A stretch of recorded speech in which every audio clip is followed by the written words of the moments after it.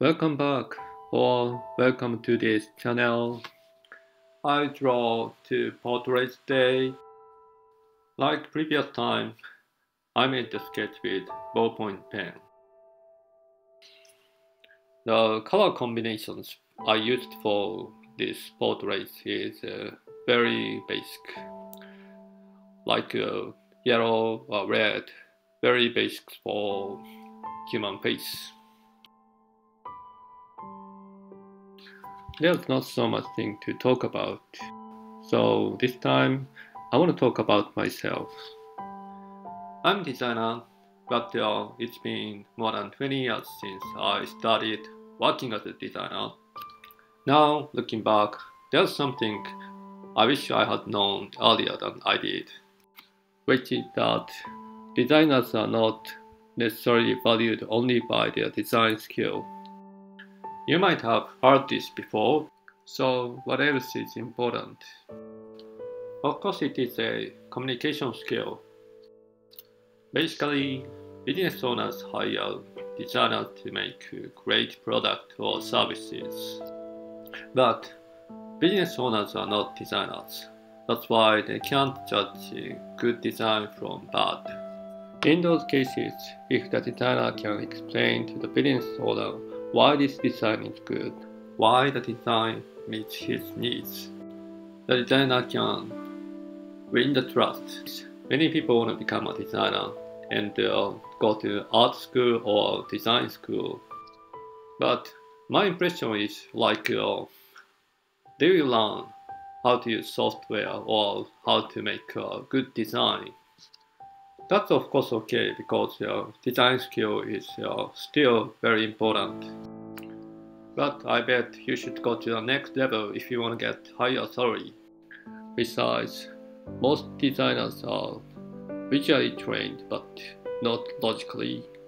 So that's why most designers are not good at explaining their design to somebody else.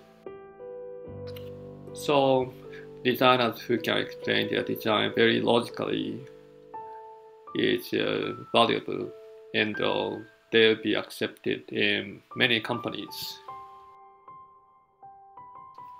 In my case, I haven't come to my current position intentionally. I just didn't think that much when I was a university student. After graduating university, I became an engineer. But I wanted to do something creative, so that's why I quit the company and started working as a designer. This might sound a detour, but it eventually made me stand out. Because my unique point is I'm a designer with a logical background.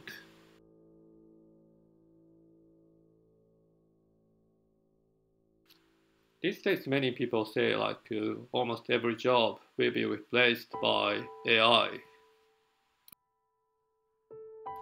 But in my opinion, design job is the last one to be replaced by AI. At least in 10 years or 20 years, it will still be safe. So, if you want to become a designer, let me say that it's worth trying.